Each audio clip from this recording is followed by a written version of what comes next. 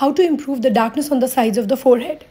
Avoid mustard oil. It has been shown that it can cause darkening. Avoid hair dye. Use only PPD-free hair dye. It could also be Acanthosis nigricans. So if you have darkening on the neck, in the underarms and thighs, we have to rule out Acanthosis nigricans. Weight reduction will help in improving the condition. If you have darkening on the back, it could be macular amyloidosis, which is resistant to treatment. So how can you improve it?